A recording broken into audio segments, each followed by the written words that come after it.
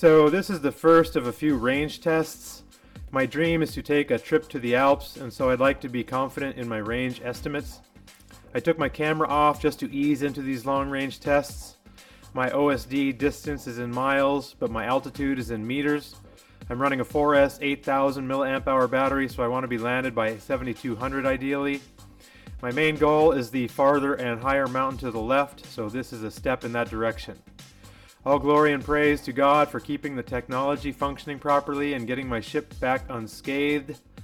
In my life of progressive sanctification, growing in the Spirit of God, I seem to be feeling more and more like my life and all of my biggest desires are really just hanging by a thread at the mercy of Jehovah. And nothing feels more like that than flying FPV long range, where it's hard not to feel anxiety when one little malfunction can abruptly stop the entire hobby altogether.